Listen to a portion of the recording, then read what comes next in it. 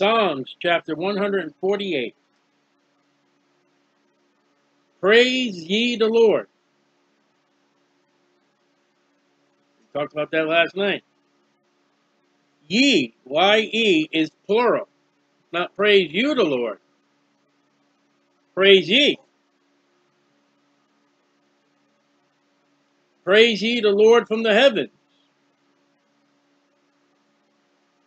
When all the astronauts and the cosmonauts get out into outer space, and those that are in the, whatever that satellite, the International Space Station, are they praising the Lord?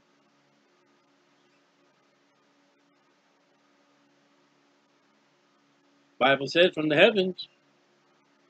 Praise ye the Lord in the heights. When you're up on a ladder, you praising the Lord? Praise ye all his angels. And yet there are some angels that don't praise the Lord. They're the fallen ones. Praise ye all his hosts. That's everything. That's the cherubim. That's everything. Whoever those elders are, that's the universe itself. Praise ye the sun and the moon. Praise him, all ye stars of light. And we read last night that God knows all the stars by number and names them.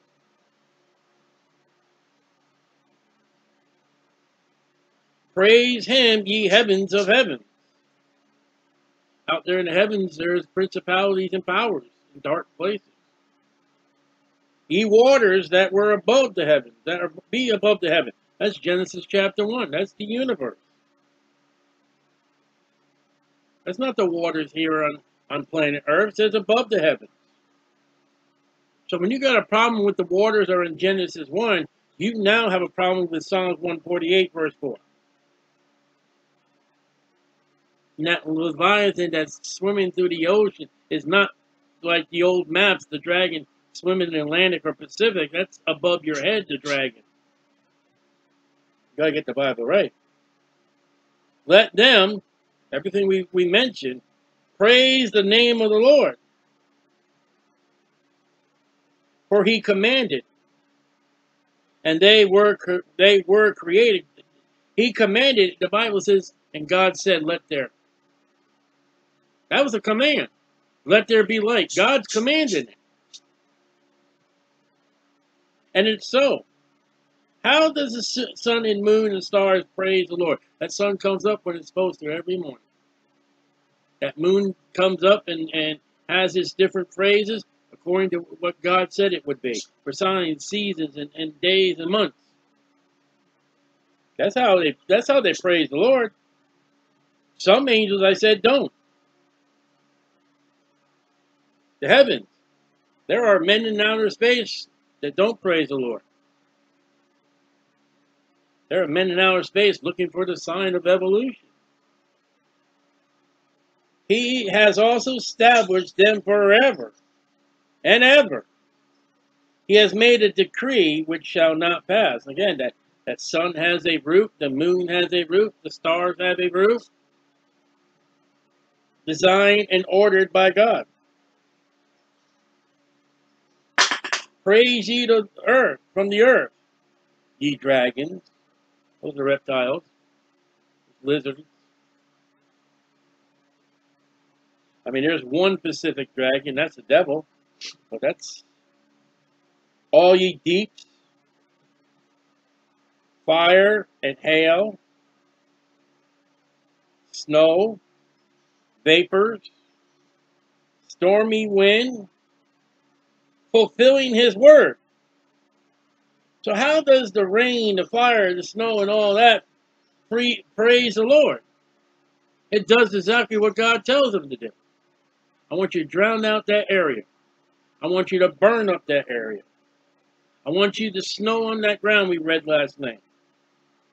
I think it was 2 days ago, they had great hail up to the west of us in the land.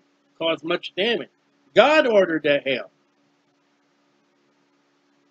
God had a purpose for that hail, and that hail did what it was supposed to do. That's praising the Lord. You know what praising the Lord, so far what we've seen in this chapter, is when you do what you're supposed to do. And already we've seen things that don't do what they're supposed to do, because there are men in outer space that don't praise the Lord, and there are angels that don't praise the Lord.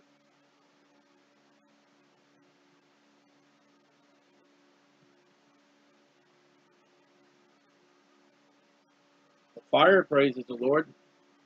There's a big wildfire in California right now.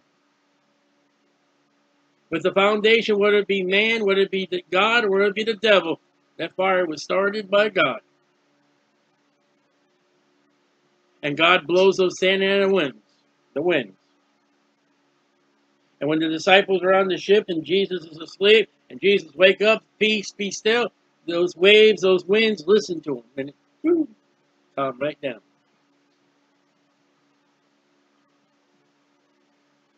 And man thinks he's so great. Man thinks he's so number one. That sun is going to rise. You can look on your computer and say, tomorrow, on August 23rd, where I live, what time's that sun going to get up? And it'll tell you an AM. You can go AM and look. If it's not cloudy, that sun will come up at that AM point. If it's not cloudy. Even if it is cloudy, that sun's going to come up just because you don't see it. We're at one of the little phases of the moon.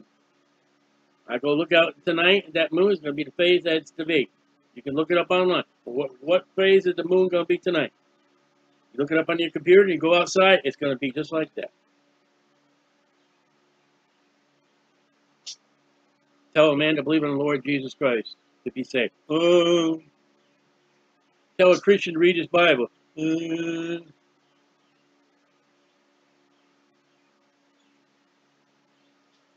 Mountains and all hills. Fruitful trees and all cedars. Oh, they praise the Lord. Beast, plural. All cattle.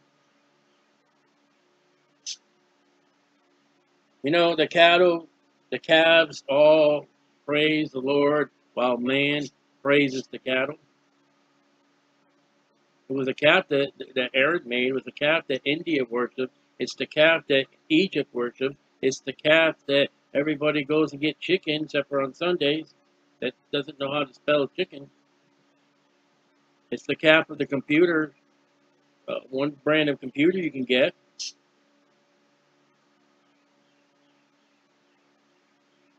Well, it's funny how all kinds of things, that calf and the sign of that calf and the black and white colors and all that.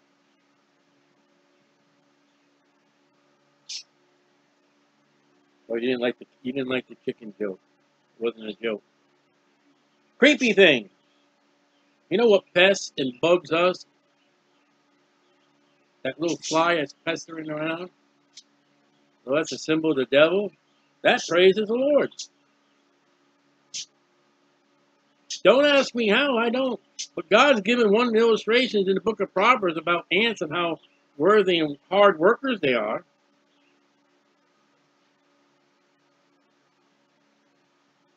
And flying fowls. Birds. Praise the Lord. Kings of the earth. Well, you see, we're in America. We got a president. And then you call yourself a Bible nation? You don't know where the 3 presidents are in the Bible. And you don't know what the context of those 3 presidents are in the Bible. We don't have roots in Alexandria and Egypt and Babylonian Rome. Yes, you do.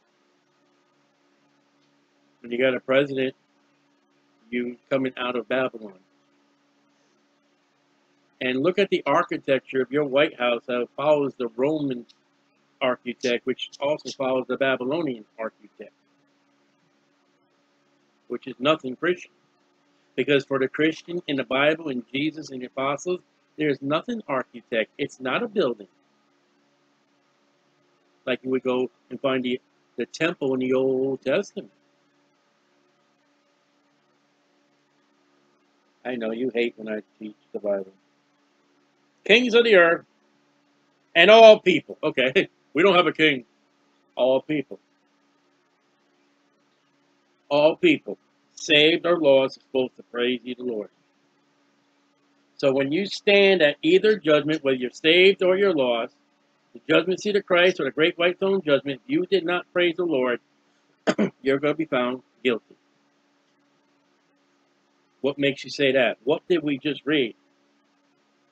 What did we read in Psalms 147? Psalms 148? What will we read in Psalms 149? The Lord tarries. What shall we read in Psalms 150? The Lord tarries. Oh, I don't know how to praise the Lord. You better get your nose in the Bible and read the Bible and study the Bible to find out how to praise the Lord.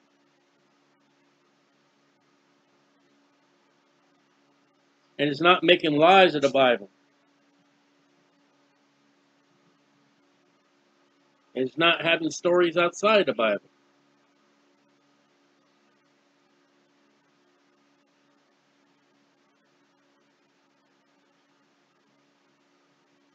Princes and all judges of the earth.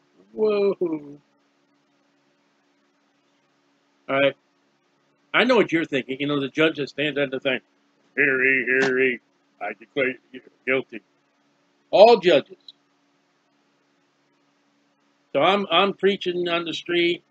I'm declaring the gospel of Lord Jesus Christ. A woman or somebody comes up to me, judge not, these should be judged.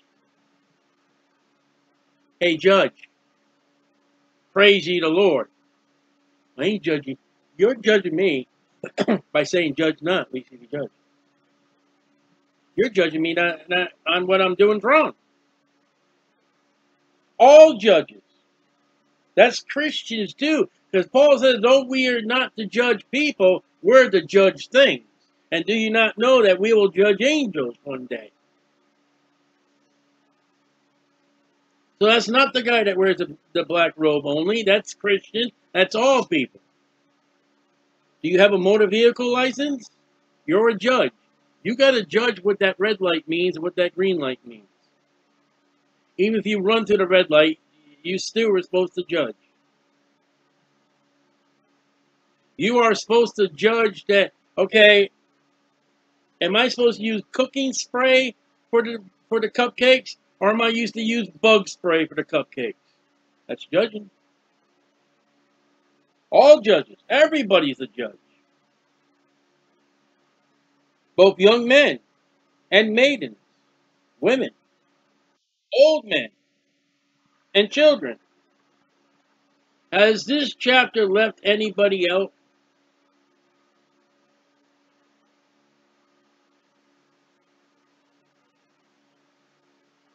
Actually, it does.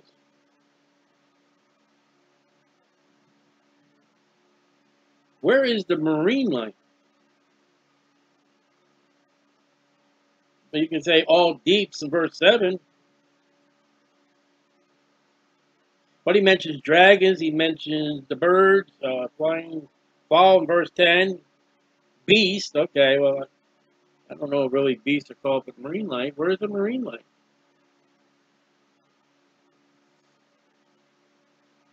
And yet, what animals does man say you got to save? You got to save the marine life. The whales, the manatees, the seals.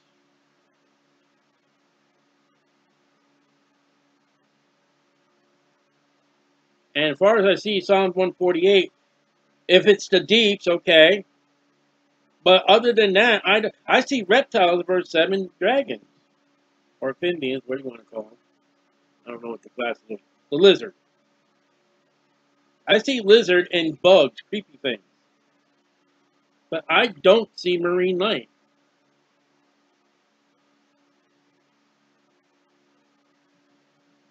And when Jesus came to pick out the first four of the disciples, he picked fishermen. He said, be ye fishers of men.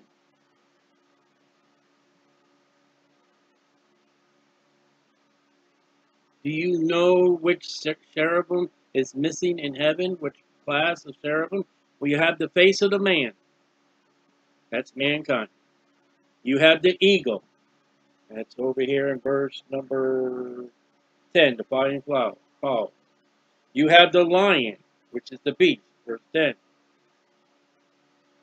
You have the ox or cherub, that would be beast in verse 10. You don't have a reptile, lizard, or fish. But the Philistines do, called Dagon. You got a dragon in Revelation chapter 2, the old serpent, the devil, Satan. Something about that reptilian class that, you got to go to school and learn about dinosaurs. And yet we don't believe in the gap theory. Well, where are the dinosaurs? Well, they died out in the Ice Age. Genesis 1, 2. Where did the dinosaurs live? Genesis 1, 1, Genesis 1, 2. They were matching with their dragon leader and their fish head god, Lucifer.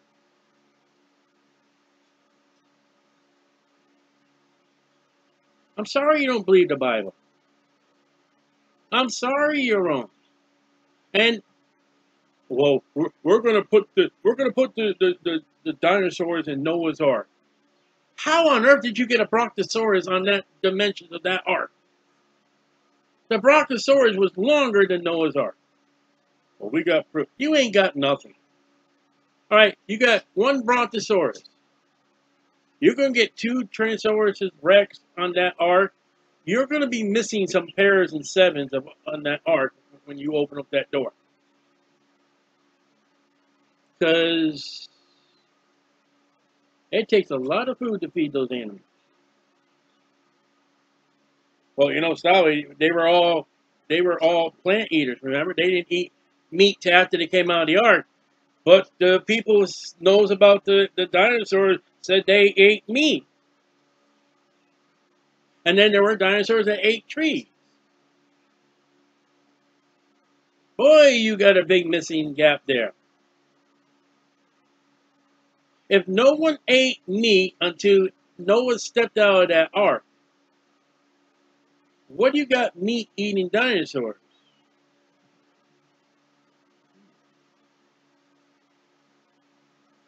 So outside the deep, which could be, I don't know. I'm not afraid to say I don't know.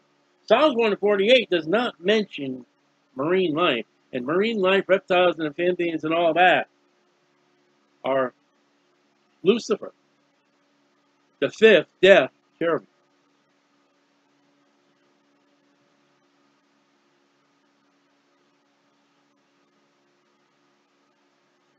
You got to believe the Bible before you believe anything else. Let them praise the name of the Lord, for his name alone is excellent. Not Allah, not Buddha. His glory is above the earth and heaven. Nothing higher than the name of God. God says he exalted his name even above his word, or his word above his name. So there's the word, then there's the name of God. He also exalted, lifted up the horn of his people. That's not America. The praise of all his saints. That's me.